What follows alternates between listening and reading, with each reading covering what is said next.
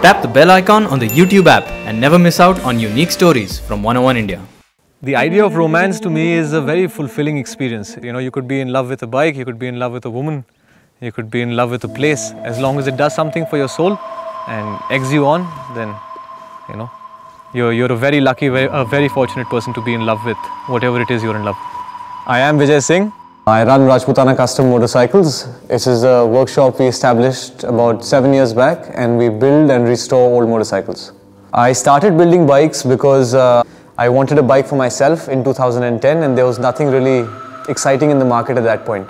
So I went ahead and asked Royal Enfield for an engine, and we went about building a bike around that engine. It took us about 4 months to do, but the first time we saw it ready, that was the time I knew that bike building was something that, you know, I really enjoyed doing.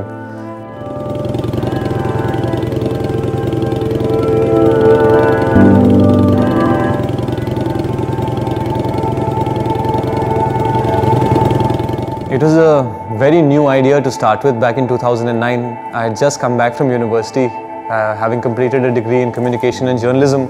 Here I was sitting in front of the whole family telling them that I wanted to, you know, build bikes. So I got a lot of blank stares, not knowing what I was talking about. I didn't know either, and it took me 2 years to figure it out. But they've been very supportive since, and they're very appreciative of what I do. My first motorcycle was a 4-geared BSA. It was a 50cc Falcon. Now this was a bike that my dad prepared for me. I think it's good that he's been able to get involved in a thing which he likes doing, and he's doing it well. It's important that you get into a line of work which you don't see as work.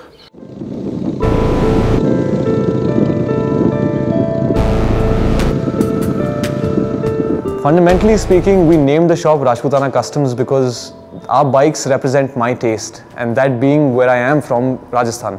Having been born here and bred here, we find inspiration from almost anything, whether it's the forts and palaces that you visit or the interior of a house, miniature artwork. They all symbolize this deep-seated sobriety, and it really, you know, it brings out the beauty of our machines, it brings out the beauty of people.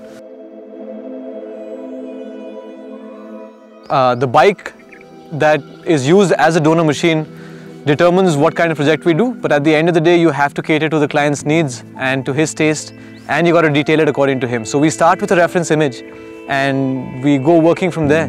Sometimes the whole bike has to be customized, sometimes only half of it has to be done.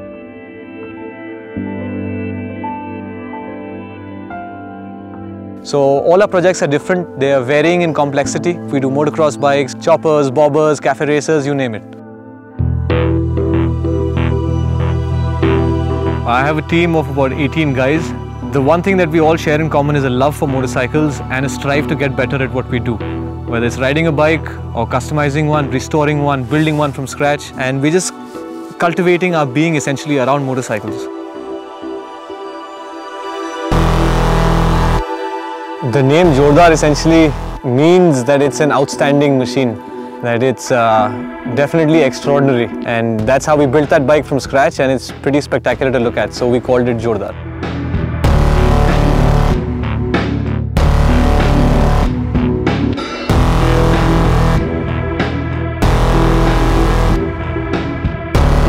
From ideation to inception, Jordaar took us about 8 months to build, and test, paint, upholster, just the works. It took us about 6 months to finish completely and 2 months to paint, detail and test ride.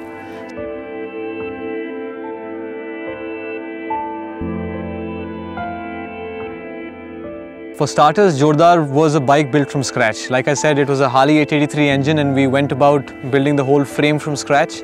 Did a unique linkage suspension for the front, and it also has these small details that are very unique and independent to this motorcycle itself.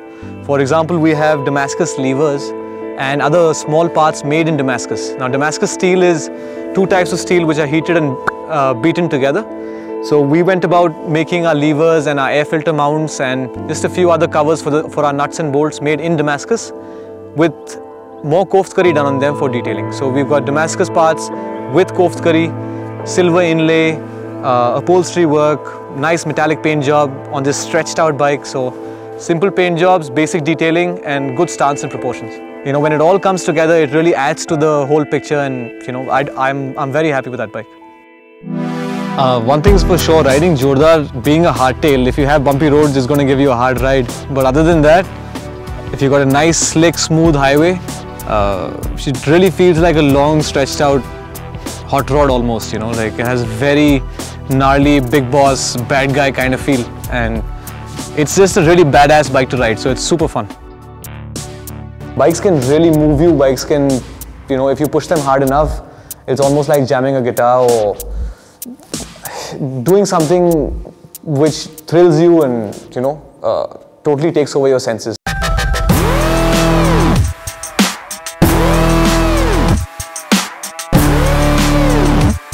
Motorcycling to me is so much more than just a macho aspect. I mean, the macho-ness, I guess, comes from self-confidence, which you derive from riding that machine, because she gives you that freedom, because she puts you in touch with yourself, that when you get off a bike, you get off confident.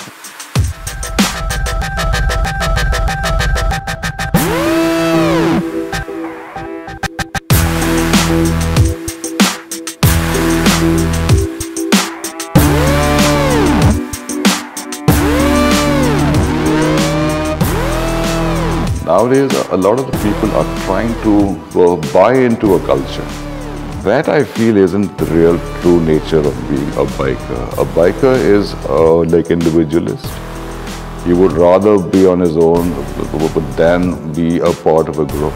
That now, unfortunately, you have a large contingent of chaps who call themselves bikers, but I think they aren't in the truest sense. Vijay Singh's passion for biking is very infectious. It's got me wanting my very own custom-built motorcycle. I'm thinking more on the lines of a badass scrambler. Now, till I figure out how I'm going to make the money for that motorcycle, you can tell us what you thought of Magnificent Motorcycle Men and Vijay Singh's amazingly custom-built motorcycle, the Jordaar HD883, by hitting like and giving us a comment below. And if you like Magnificent Motorcycle Men and want to watch more such videos on 101india.com, you can do so right here. Don't forget to subscribe to our YouTube channel and follow us on Facebook, Instagram and Twitter. And remember, protection is necessary, wear a helmet and always ride safe.